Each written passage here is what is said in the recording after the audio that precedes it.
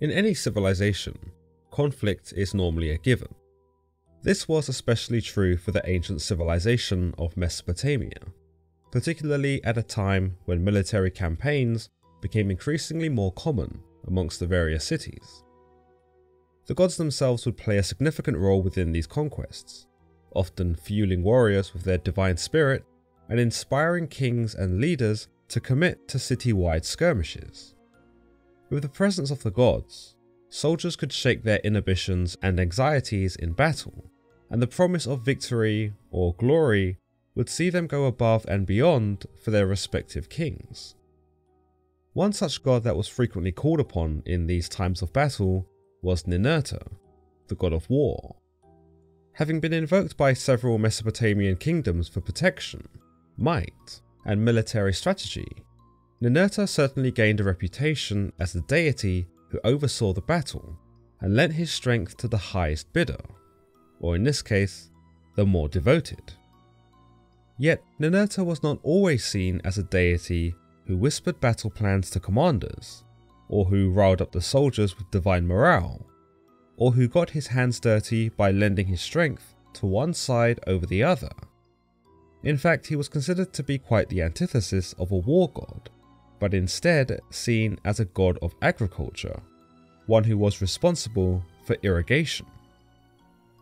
But as the political structure of Mesopotamia changed and shifted to one of a more violent disposition, the necessity of a war god became more apparent. After all, the Mesopotamians relied on the gods for their everyday lives, from the weather, education, communication, trade, love, and even death. War, therefore, would become another aspect that was too overwhelming for the mortals, and thus, a deity would be invoked to not only provide protection and also offer security during these trying times, but also lead the people to both triumph and better days. How Ninurta changed from a peaceful agricultural god to a vigorous, battle-hardened war god is not exactly known. But with the rise of imperialism, one god was certainly required to fill these shoes. And I suppose who better to take up this role than a son of the principal deity and head of the pantheon, Enlil. Indeed, as the son of Enlil and his wife Ninlil, Ninurta was already considered to be a deity destined for greatness, and a god who would go to considerable and large efforts for his people. Enlil, who was the very first agricultural god, and one who actively encouraged the people of Mesopotamia to farm and harvest from the earth, would conceivably pass these traits down to his son. The Sumerians in particular came up with some surprising innovations when it came to agriculture, though these technological advancements were not claimed by the farmers who pioneered them, but were instead believed to have been given to mankind by Ninurta himself in the form of instructions. These agricultural systems, that included intricate manipulation of canals, reservoirs, complex mapping, construction of tools, reading weather patterns, and even studying the ground itself, were by all means engineerial feats of greatness. So it comes as no surprise that the gods would assume responsibility for something so brilliantly genius. With this, the Farmer's Almanac, a compendium of instructions to guide the farmer through the chaotic realm of agriculture, was created. As you might imagine, the almanac is mostly a pragmatic document, which seeks to explain how to take advantage of the land and how to produce crops that will last. It also provided information on how one might navigate through the turbulence of the seasons, how to maintain tools, and how best to harvest what one has produced. The text, though, believed to have been penned somewhere between the years 1700 and 1500 before the Common Era, has a more mythological introduction and conclusion. We are told that the almanac, despite being penned by the pioneers of ancient farming, were actually the words of Ninurta, a divine gift from the gods to mankind. But it is possible that Ninurta had a need to step out from his father's shadow, and his worshippers may have also wished to establish a more distinct realm for Ninurta to govern over, that of course being the realm of war. In other renditions, Ninurta was also believed to preside over the realm of healing, on the account that he was married to the goddess of healing, Gula. He was also believed to be married to another healing goddess known as Bor in Sumeria.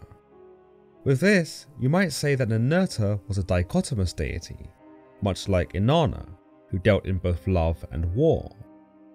Ninurta, though, may be more oxymoronic, given that he participated in warfare and promoted aggression, but was also reserved to healing the injured and demonstrating compassion. Of course, you might also say that Ninurta was selective in his healing, choosing to heal only those who had invoked him and only those whose side he had allied himself with. Of his other responsibilities, he was believed to cast magical spells to cure diseases, heal injuries, and even ward off demons. Ninurta was believed to have originated in Sumer, under the moniker of Lord of Gursu, Gursu being a town in Sumeria where he was prominently worshipped. Commonly referred to as Ningursu, after this town in Sumeria, or Publisarg in the city of Ladak, and much later conflated with the biblical character Nimrod, Ninurta was a renowned deity, recognized throughout all of Mesopotamia and even beyond. Along with his realm of influence over warfare, Ninurta was also considered to be a hero, one who aided and encouraged men in everyday adventure, from battles to even hunting. To see such a deity was to see a warrior with metallic wings, he who wielded both a bow and a talking mace, known as Sharur. In some ancient depictions, he is seen riding upon the back of a lion who's equipped with the tail of a scorpion. The image of this creature represented Ninurta's prowess in battle, that he was able to commandeer such a frightful beast and charge it directly into the enemy. The beast itself also helped strike fear into those who saw it, for both the lion and the scorpion were recognized predators, both of which were capable of slaying man if given the chance. The beast under Ninurta's control, therefore, also represented Ninurta's potency in a war, and how he himself was ferocious in the face of combat. Ninurta's role within mythology is quite significant, and as a god of war, you'd be correct in assuming that many of his appearances see him in battle. In the poem known as Lugale, sometimes also referred to as the Exploits of Ninurta, Ninurta is goaded by his own mace Sharur into fighting the demon Asarg. Sharur, who despite being a mace was attributed with a logical personality, is seen here to hype up Ninurta by commenting on his superior strength and prowess in battle. With such flattery, he's able to encourage Ninurta into initiating conflict with Asarg and ultimately battling the demon to the death. With this, you might say that it is Sharur who is the more bloodthirsty of the two, given that it is actually the mace, the weapon, who instigates the confrontation. Perhaps in some regard, this is Sharur's nature as a weapon, a tool wishing to be used for that which it was created for. Yet Ninurta, who appeared to be initially indifferent to the conflict, is quick to be persuaded, and with the promise from Sharur that the battle will be easy, Ninurta seeks out Asarg. When Ninurta does find Asarg, he learns that the demon was prepared to fight him. He bolstered an army of dreadful rock monsters, and had forces so numerous in number that it gave Ninurta pause. In some texts, Ninurta is even described as trying to flee, but is ultimately persuaded by Sharur to hold his ground. By reminding Ninurta of who he is, and what he has accomplished, Sharur is able to infiltrate Ninurta's psyche and motivate him into resuming the battle. You might say that with this, Sharur acts in a similar way that Ninurta himself is believed to act towards humans, giving them what they need to engage in an upcoming conflict and promising them glory if they are brave. What's interesting is that Ninurta actually does demonstrate fear in this text, showing us a more human side to the deity. As we know, the Mesopotamian deities were not without fault, and were far from perfect, infallible beings. By understanding this, Ninurta's worshippers may have related to the fear he demonstrated and reconciled that it was okay to be afraid, so long as they pushed through and showed courage. Ninurta proceeds to single-handedly defeat Asarg and his entire stone army, but this victory came at a cost. You see, Asarg was responsible for keeping the waters of the underworld in check, and because of his destruction at the hands of Ninurta, no one was able to prevent the waters from rising to flood the land. Due to these floods, nothing could grow upon the surface, which would lead humanity into great famines, and eventually starvation. Seeking to redeem this outcome, Ninurta decided to take the stone corpses of Asarg's army and built out of them a wall around the land. He continued to pile the corpses upon each other until eventually a great mountain had formed, which kept the primeval waters of the underworld in place. The mountain is dedicated by Ninurta to his mother, who in this text is not Ninlil but instead Ninmah. With this naming, he also changes his mother's name to Ninhursag, believed to mean the Lady of the Mountain. In another famous tale, Ninurta demonstrates once again the courage a man should have when it comes to rising to new challenges. In the Epic of Anzu, Anzu, a monstrous bird, stole the tablets of destiny from the principal deity Enlil. The tablets of destiny were the most powerful and sacred tablets to possess, for they not only detail the fate of every other deity, as well as allow the wielder to manipulate time itself, but they also pronounced whoever held them as the supreme ruler. The Anzu bird knew of the powers that these tablets held, and for this, he lusted for them daily, trying but always failing to pinch them from the hands of Enlil. But one day when Enlil was bathing, the Anzu bird took its opportunity, and with Enlil distracted, the bird swooped down and collected the tablets in its talons.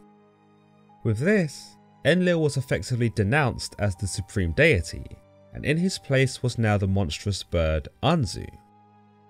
Without any power to face the bird, or perhaps too ashamed to, Enlil asks the other gods for help, but none of them agree to aid him. It is only his son Ninurta who steps forward and volunteers to bring back the tablets and to restore his father's power. Ninurta's courage should be noted here, for he is the only deity to step up and agree to this task. You might say that he had a familial obligation to, given that Enlil was his father, but the notion of fighting a monstrous bird like Anzu in the first place would have given even the most skilled warrior some pause. The fact that Ninurta opts to fight the bird whilst it is in possession of the tablets only contributes to his virtues as a fighter, warrior, and even a hero. But determination and sheer will alone was not enough to see Ninurta victorious, for not only was the bird powerful in its own right, but it also used the tablets to affect time. When Ninurta fought the bird, his arrows fell apart in mid-air and reverted to their base materials. The shafts were returned to the woods, the feathers returned to the birds, and the arrowheads returned to the oars. With time being used against him, Ninurta retreats, but only to gain a better vantage, where he calls upon the wind itself to assist him. The wind, seemingly unaffected by time, given that its form is constant, is used by Ninurta to rip apart Anzu's wings. When the bird tumbles out of the sky, Ninurta is quick to pounce on the monster, and with a knife, cuts open its throat. Having defeated his enemy, Ninurta retrieves the tablets of destiny and gives them back to Enlil, restoring his father's supreme powers.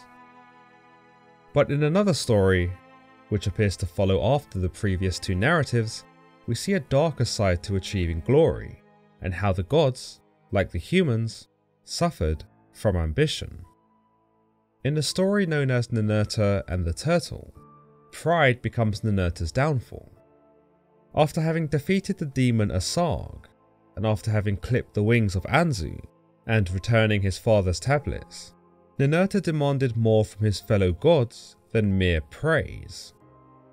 Enki, the god of the waters, and a principal deity in his own right, appears to praise Ninurta one too many times, and whilst he is never disrespectful of his achievements, it might be said that either Ninurta wanted more, or that he found Enki patronizing.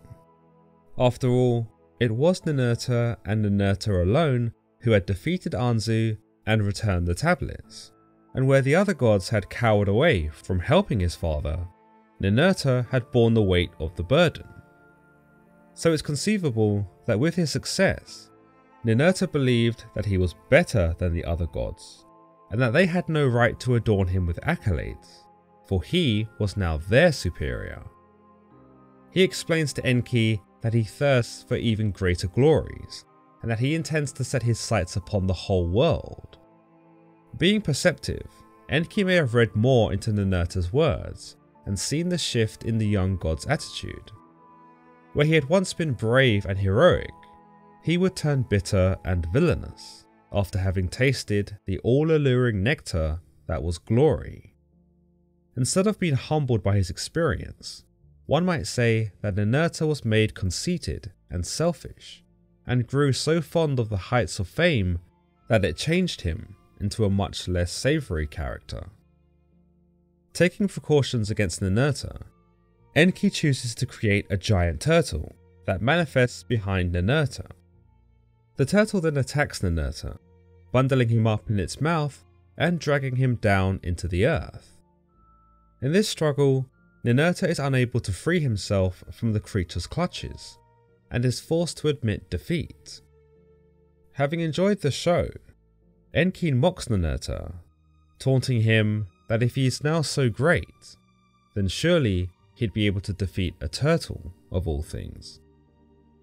The ending of the story is not known, due to the fact that the tablet it was written on is damaged, but it can be surmised that Ninurta was humbled by this defeat and made to recognize both the error in his arrogance and the limits of his own power in comparison to one such as Enki.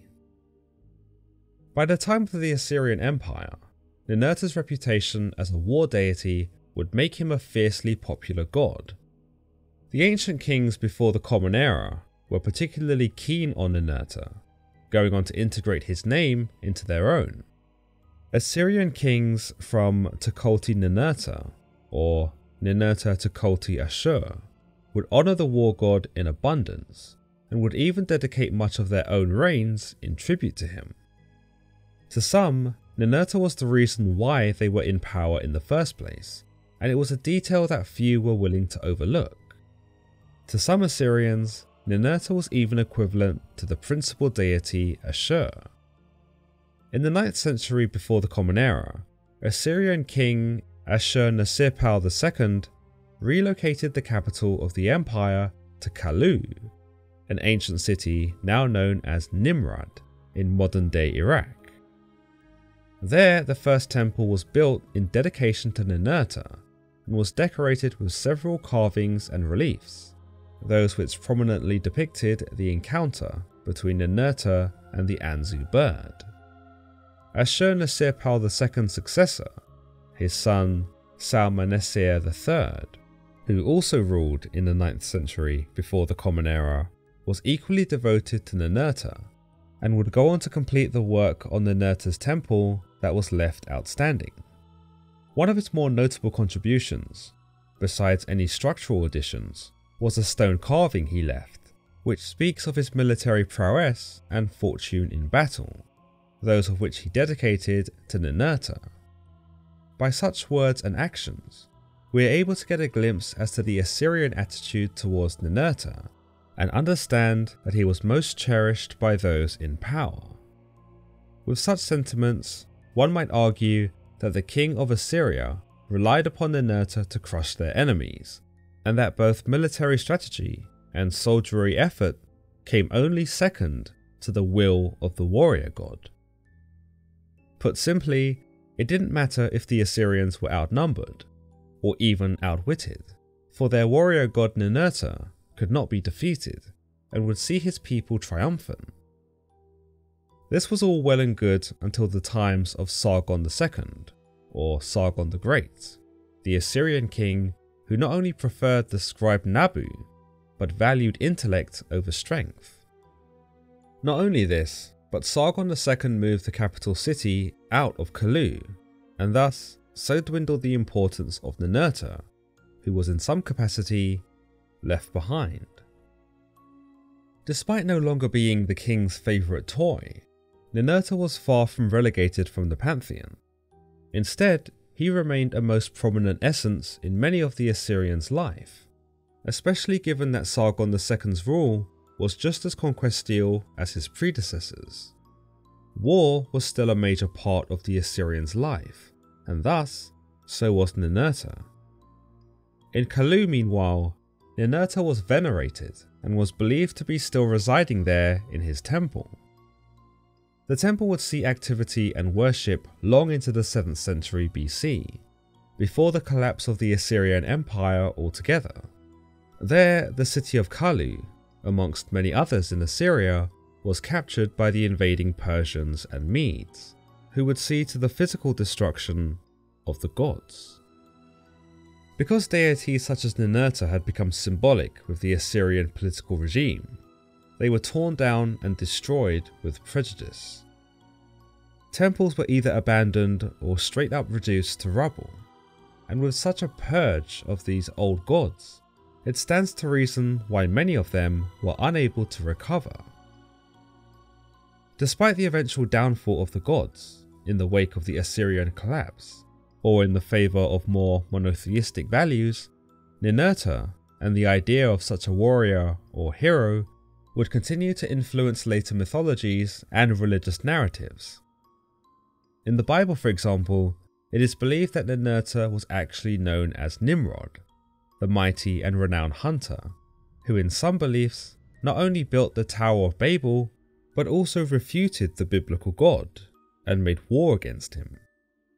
To the Greeks and Romans, meanwhile, Ninurta was believed to have been one of the inspirations for Hercules, given his associations with strength, battle, courage, and heroism. As always guys, if you've enjoyed today's episode, then don't forget to give it a thumbs up, and don't forget to subscribe for more content just like this. Until next time.